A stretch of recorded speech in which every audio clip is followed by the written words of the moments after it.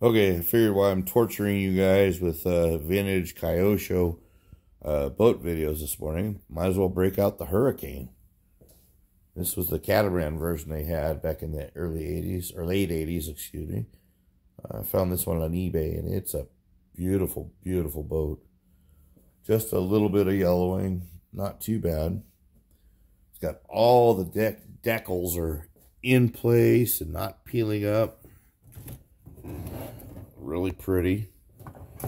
Steerable outdrive.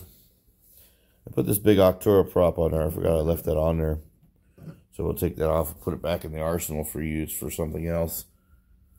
Because I barely run this boat. So to make this one go, I installed a Hobbywing Quick Run 1080 brushed speed controller. And then ran both motors in parallel here. So there's the Le Mans 360 STs. Look virgin. That's two motors going into one shaft. So, like I say, back in the day, what we would do is take and find a Trinity Speed Gems motor. It was a little bit hotter. I actually still have the old one I used to run the boats. It's now in my Kyosho Scorpion re-release. So that's this.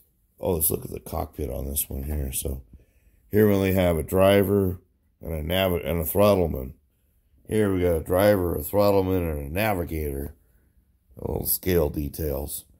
But yeah, here's some more Kyosho vintage punishment for you guys. Thanks for watching.